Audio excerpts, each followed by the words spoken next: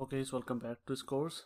Now, before starting this video, I want to tell you that I am recording this lecture for the third time. What happened is, for the first time, I forgot to press the record button, and now after that, I started recording this lecture, and then my mic got disconnected, and so I have to now record this video for the third time. Okay. So definitely from the previous video I have do some changings in my backend because we have also added the Cloudinary in our application. So if I go to the backend and go to app.js, remember that we have added here the Cloudinary config in our app.js. So I have just moved that code in the server.js because we need this process.env, we need the config variables. So after setting this, I have put that here, simple as that. Okay, and also require the Cloudinary here. So this is the first changing, and second is that I have installed a package that is called express file upload. So you have to install this package and just have to use this like middleware. Okay, simple as that, and that's it on the backend. And now in my front end, I'm going to create a new file in the users with the name register.js, and I'm creating this file for the third or fourth time. So register.js. Alright, so now RACFE to create my basic markup, and then let's go to login.js to copy some code. So I simply copy this, Control C, paste that here. I don't need here the loader, and also I don't need the link. Okay, and I'll pull out the register, and then in the login I also have to, let's copy this complete code, also this one. So Control C and just paste that here. So everything is same, and we also have to bring in the history, and then in the submit handler, after preventing it from default, I have to create here const form data equals to new form data. Okay, and then I will simply set my data here. What data? The data of user. So const, let's set here the user. So user and set user equals to use state, and we have to use here the object. First of all, the name,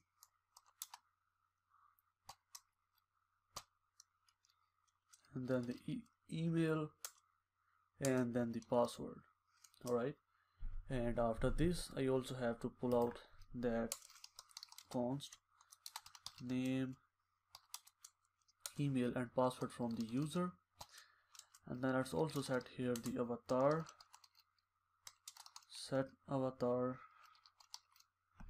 and that is equal to the use state and the string. Also we have to set here the avatar preview because I want to display the image before uploading. Okay, so avatar preview. In the state I will simply pass here the path of the default image, so it is in my public images, and then the default avatar.jpg. Alright, let's give it here path slash images slash default underscore avatar.jpg.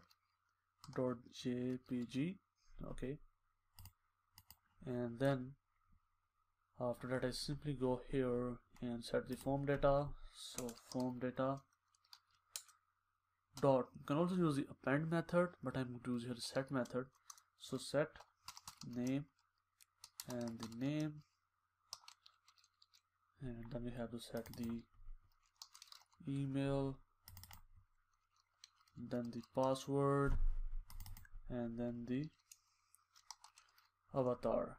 We have to pass in here the form data in the register, not in login,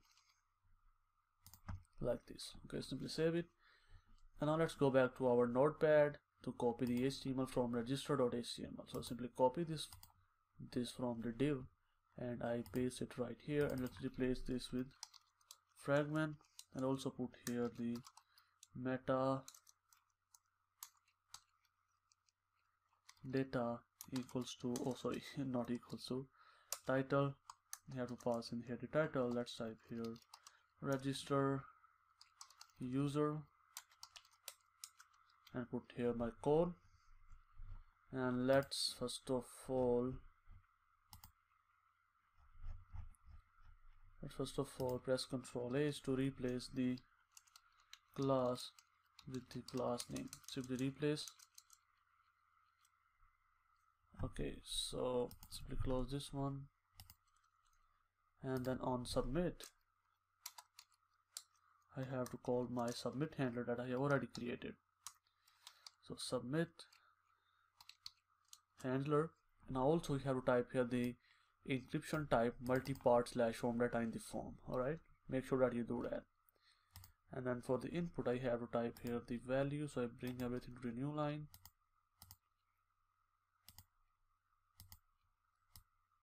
So first of all we have to pass here the name, that is name itself, then the value, that is the name, then on change I have to define my on change function, so I can type a simple on change. Okay, and I simply copy it from here, Ctrl C, put it here, replace the email, then the password,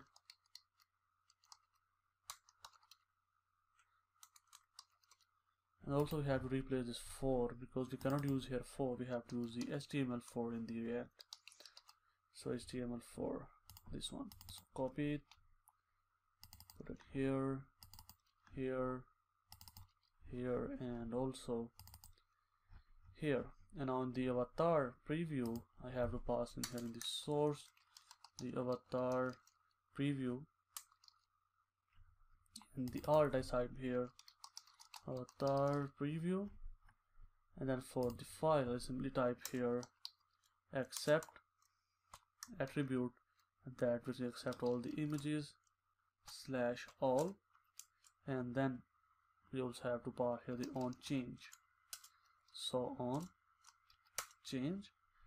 And then in the button I also pass here the disabled prop,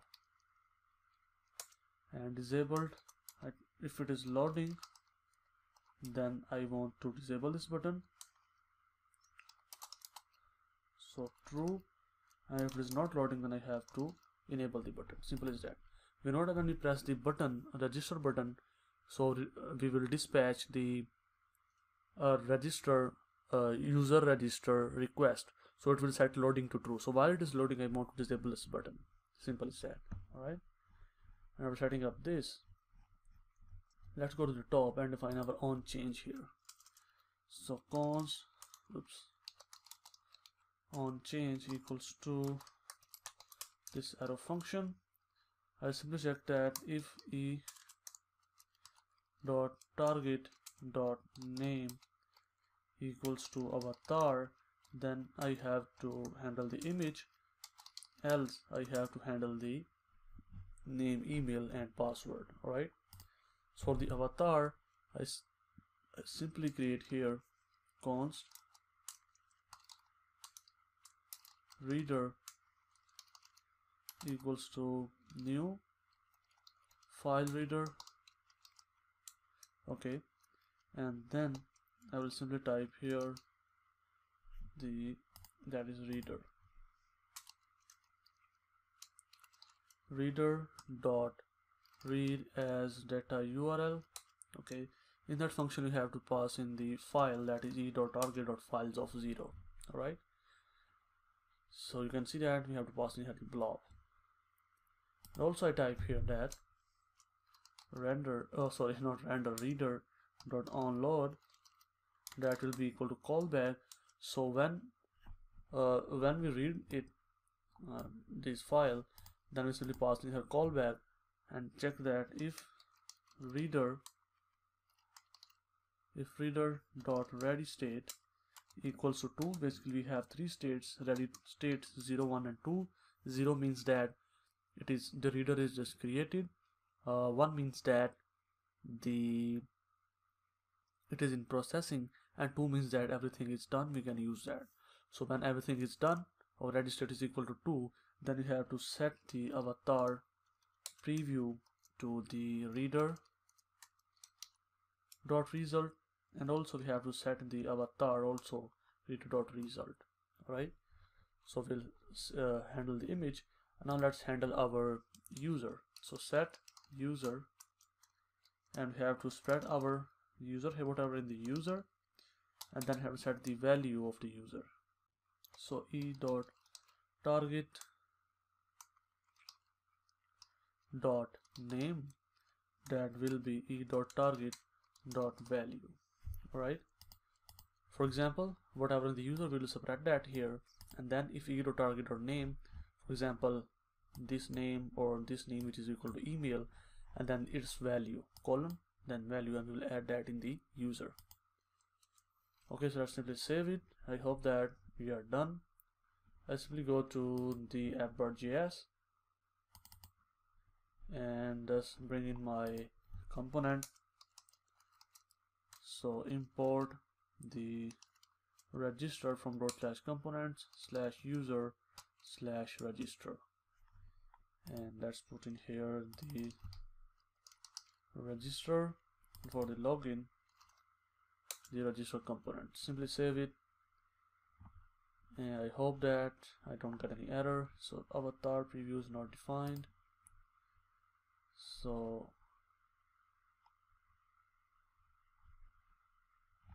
I think I have misspelled it. Avatar, so we'll save it, and now if I go back to my Chrome, okay, go to login, new user, and let's put in here John at gmail.com. 123456 is the password. Let's choose the avatar, and you can also see that here we have our default image here. Alright, so let's select this first image, open. This is the preview. Good, this is also working. So if I click on register, you can see that the button is disabled because it is now loading or registering the user. And now the user is registered successfully. If I go to my Mongo and in the users collection, if I refresh it, you will see here the user. Okay, so this, in the avatar we have our image. In fact, if I go to my Cloudinary, you will see here we have our new file here, that is this one. Alright, so this means that our user is uploaded successfully. We have saved the URL in the database, and now if I go to login, you can see that I'm already logged in. But if I reload the page, and now consider I can go to the login, because now the state is empty. If I go to the Redux, and you can see that here in the, let's screw it down, in the state, in the auth, you can see that we have nothing here, because we also have to load the user when we reload the page if the user is already logged in. Remember, we have saved the token in our HTTP only cookie, so you can see that here in the cookies, and here is our token. This is the value of the token, and this is HTTP only cookie. So we have cookie in our token, in our cookie. We can simply check that and then verify that user. If the token is valid, then we have to load the user, and I will handle all that logic in my next video. Alright, I hope that you understand what we have done in this video. We will simply register the user and upload the image of that user in the Cloudinary also. Okay, so I hope that you understand. So I will see you in the next video, in which we will load the user which is currently logged in into the state.